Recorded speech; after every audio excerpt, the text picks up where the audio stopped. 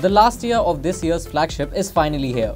The Google Pixel 2 and Pixel 2 XL are here in India, and they bring what have been touted to be the best smartphone cameras in the world right now.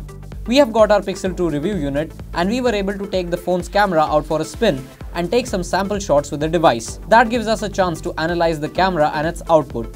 And we must say, for a phone that's touted to have the best camera in the world today, the Pixel 2 XL has been disappointing in some respects. So before we begin, this is not a review of the Pixel 2 XL. There are a lot of tests that are yet to be performed before we can pass a verdict on this device, including its camera. So let's begin. At the offset, it is important to mention that the Pixel 2 XL has an excellent 12 megapixel camera as far as details are concerned. Whether it's in low light or in daylight conditions, the camera produces noticeably more details than flagships like the Samsung Galaxy Note 8, iPhone 8 Plus and others. However, it is worth noting that the difference between these cameras is minuscule when compared to daylight shots. It all seems nice, right? Here's the problem. The Pixel 2 XL's camera seems to have a distinct issue with white balance. In many of our photos, colors of leaves seems undersaturated, while in indoor shots the camera sometimes produced a bluish tint on the image.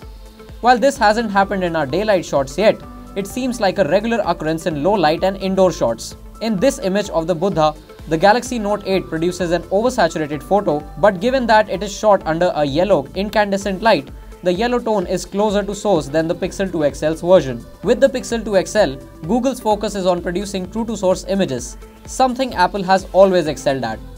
But like the Pixel 2 XL's display, images seem to be duller than what we have seen so far. For example, in this picture, notice the bluish tint on this photo. The wall on the back is supposed to be white, and there is hue all over the photo.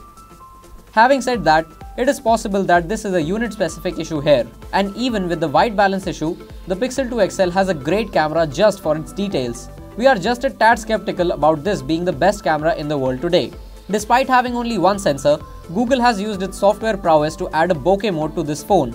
The bokeh mode is carried over to the front camera as well, which is an impressive feat by Google. While the feature did produce some impressive bokehs at times, it also failed to blur the background sometimes.